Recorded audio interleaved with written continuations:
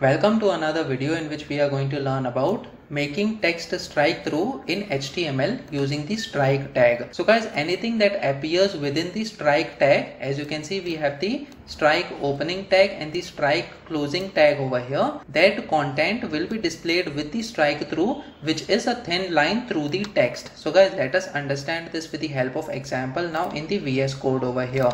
So guys, previously we had seen how we can make the text as bold or strong or italicized and underlined. Now we can have another paragraph over here. So we will have the P tag, and inside this P tag we will say this text is strike in this paragraph. So guys, basically this is a very simple paragraph that we have written. It has a single statement that this text is striked in this paragraph. Let me just save this file now and try reloading this page over here. You can see that this is a very simple paragraph over here without any formatting. Now what we will do is we will make these three words, that is text is strike, which will have a strike through. So what we have to do is we just need to enclose these three words in between the strike tags. So over here we are going to have the less than symbol, and then we will type strike, and then we will have the greater than symbol over here. And what we have to do is this ending tag, we just need to cut it and paste it after the striked word over here. So guys, let me just save this file now and try reloading this page. So as you can see, text is striked is being displayed in the form of a strike through over here. You can have any single word or the multiple words display with the strike through based on your requirements. Now guys, if you notice in this code,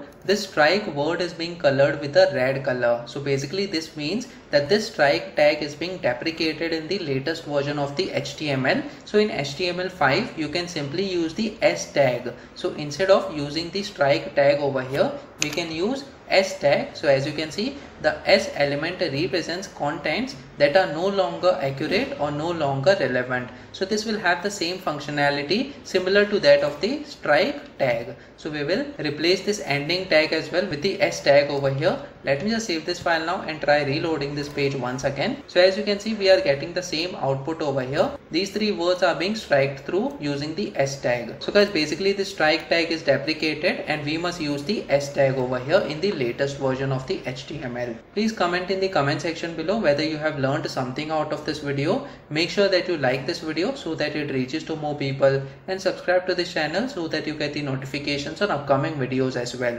The next video that we are going to talk about is monospaced font in HTML. So stay tuned.